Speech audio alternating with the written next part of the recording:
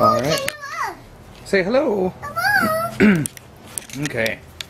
Well, this is my summer project. Found this thing at the thrift shop. Priced as is, 30 bucks.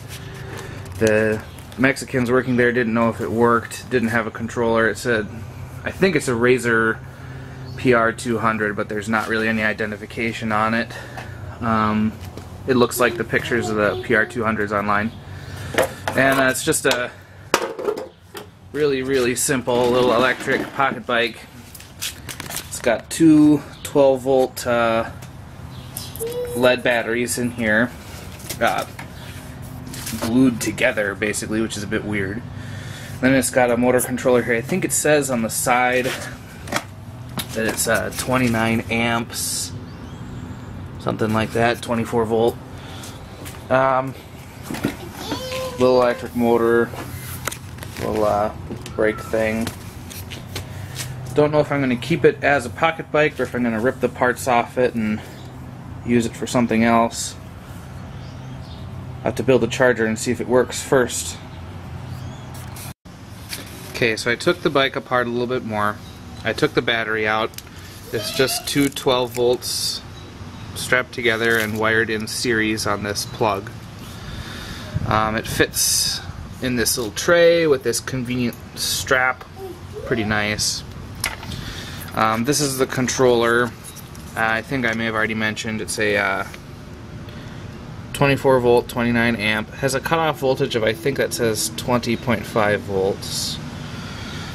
It's just, the shell is plastic and then there's this heat sink here, so I imagine you wouldn't be able to push it very hard before the controller burned up. And it just bolts on the frame through these little things here. Everything else in here is very conveniently labeled, with the exception of this plug here. This plug here is labeled for the motor. Let's see if I can find the motor. This one here is where the battery hooks up to the controller.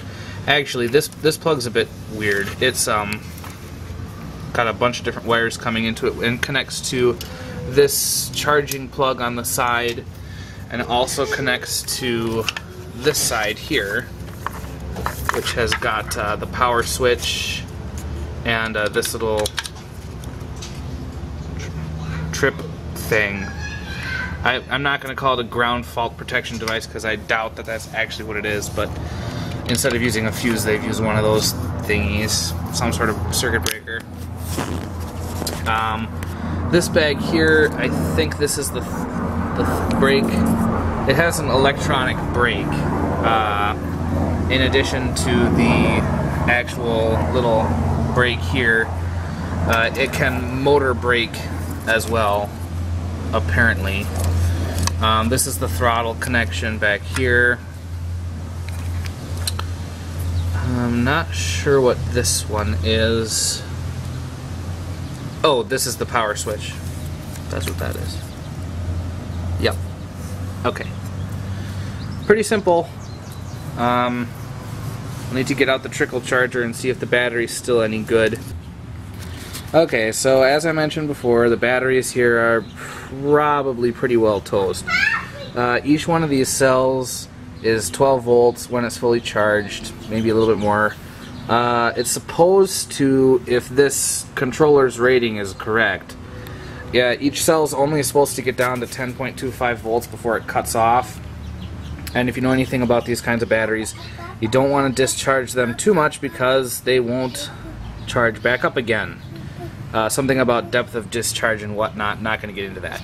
Anyway, so I have my voltmeter hooked up here, and this is not good.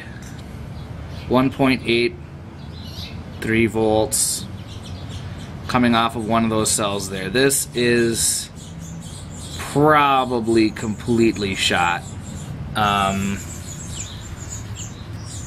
Well, we'll have to wait and see what it does when I put it on the charger, but that's not looking so good. Obviously this was left outside. Something probably shorted. Yeah,